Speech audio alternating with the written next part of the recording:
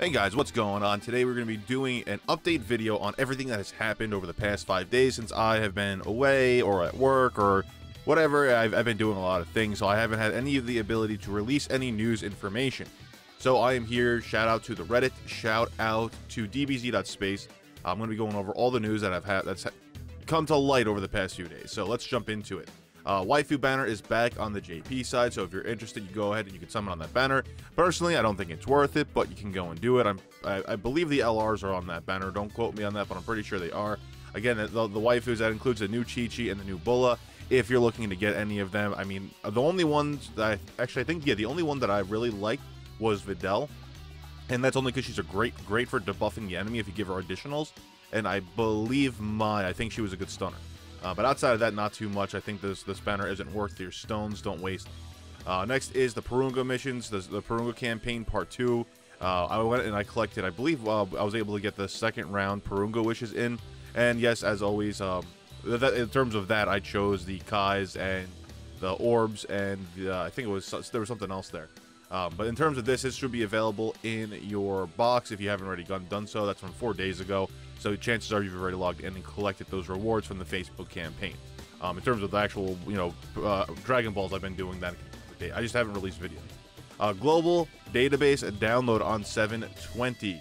New Ginyu Force to be released on 7/30. So that's going to be the new stuff where you go and you can get Raccoon, Jais, Birder, Guldo, Ginyu, the Intelligence Ginyu, and LR Ginyu, the Goku version. And that's actually really interesting. I wonder how well.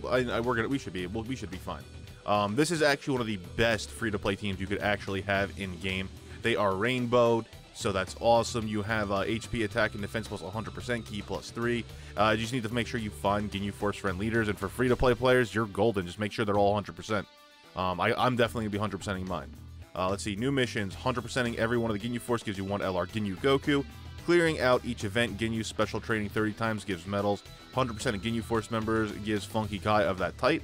Fully Extreme Z Awakening Kid Gohan gives you 7 stones total. Maxing his super attack will give you 1 Elder Kai SSR. Majin Buu Candy Mischief event returns. Clearing Gohan Extreme Z Awakening event up to 30 stages gives you 6 stones total. Clearing 30 of the anniversary missions gives you a Funky Kai of each type. And clearing every anniversary mission gives you 33 stones. Make sure you do those anniversary missions. New events Ginyu Special Training allows you to farm SSR versions of each Ginyu Force member along with orbs for their potential systems. Now, me personally, since we can now farm this Intelligence Ginyu over here, I'm honestly probably going to end up going and babaing all those freaking Ginyus I got in my box, and it kind of stinks because I have a lot of them, and that was for the Ginyu that was supposed to be available from what we have on the JP side. So that event that we have on JP side, and I'm completely, my mind's going blank right now. But I don't play it, so there we go. That's why. But yeah, so I'm gonna go get rid of them, and I'm gonna clear up around 30 spots. Anyway, stamina campaign is complete. We've hit all the missions for using stamina. You should also have the 30 stones from there, so that should be available to you. Extreme Z Awakening announcement for the Kid Gohan, which is already available. That's from 3 days ago. So if you haven't started doing that, go ahead and jump onto it. I did it the first day that it came out. My guy's already at, well, he's at level 140. Everything's set up for him. I'm just grinding out the medals to Dokkan Awaken the other Gohan so I can get up to Super Attack 50. Tech Banner and the Agility Banner are both live. Make sure you summon on them if you're looking for orbs. Spoilers, I did not have any luck on those, but I'm going to be putting up that summoning video at some point. They're all going to be mashed together into one video. Third Anniversary Part 2 is here. That's all available in game news. I'm going to go over that in a minute as well. PSA, you get bonus 33 stones, but we already talked about that. New client for JP is coming out, 3.13.1. We might have some stuff for Android 21 in there. We don't know yet. We also might get the download tickets. Who knows? We'll have not download tickets. The tickets for how much you've summoned. So maybe that will be cool to get that again. Extreme Z Awakening for the Gohan is live. You can just bring a mono hero strength team Super Saiyan 4 Goku and you will be fine. You can definitely destroy that event with him. That's exactly what I did.